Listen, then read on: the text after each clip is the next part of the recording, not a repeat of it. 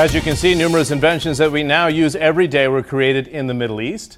This week sees the launch of a new reality TV show that hopes to spark a new era of innovation. Stars of Science is backed by the Qatar Foundation, an organization supported by the country's ruling family to promote science and education.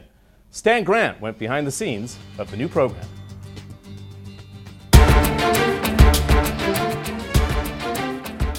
If you're seeking opportunity, then this is the place to be. Think Big Brother meets Survivor with brains. This is a new-look reality program. Contestants from throughout the Arab world compete to become the next great inventor or designer. Stars of Science has culled more than 5,000 applicants down to 16 finalists. It's based around innovation. They pitch their idea from inception to production. A jury of experts will decide which product will make it to the marketplace. The winner stands to take away $300,000. My passion has always been using technology as a way for people to become and stay healthy. Wahiba Chair is from Algeria, attending university in the United States. She thinks her idea is a winner. She's devised mobile software to help identify healthy food suitable for an individual's needs, diet, or health requirements. The big picture is not labels. The big picture is helping people stay healthy, become healthy. And also there's a big issue of how much, for example, what is the cost of obesity in today's economy? But Wahiba faces tough competition. Inventions and designs range from oxygen-based drinks to solar-powered desert tents. So, it all comes down to this. This is where the contestants will learn their fate. All the hard work, all the hopes and dreams, all of that collaboration, it comes down to this moment. They come through this tunnel. This is Judgment Day. These are the judges, a 3-member jury. Dr. Sadegh Faris, an engineer from Libya. Science and technology does not discriminate against race or gender.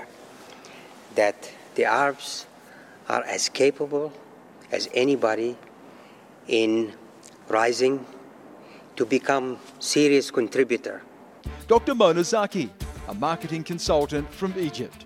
I found a great spirit of unity, inspiration.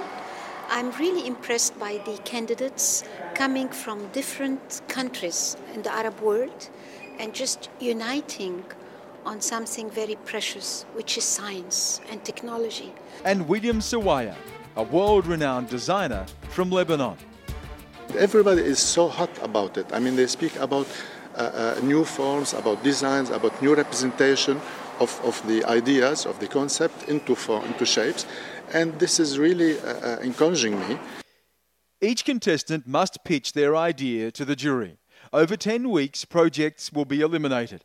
That contestant must then support one of the remaining contestants. Finally, 2 teams remain, pitching 2 ideas for the final pot of gold.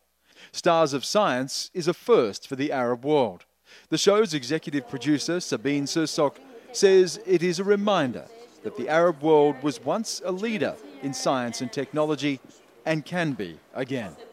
We're seeing a young generation working, thriving to achieve something, but also getting to know each other and getting to accept each other's ideas and cultures, and I think we are succeeding at that for the moment. Wahiba Chair, like all the other contestants here, knows Stars of Science could be the key to her future. What happens here is only just the beginning. Winning is after the program. It's what you do with it that matters. Stan Grant, CNN, Doha, Qatar. That looks like a lot of fun. And that's it for this edition of CNN Marketplace Middle East. I'm John Defterius. Thanks for watching.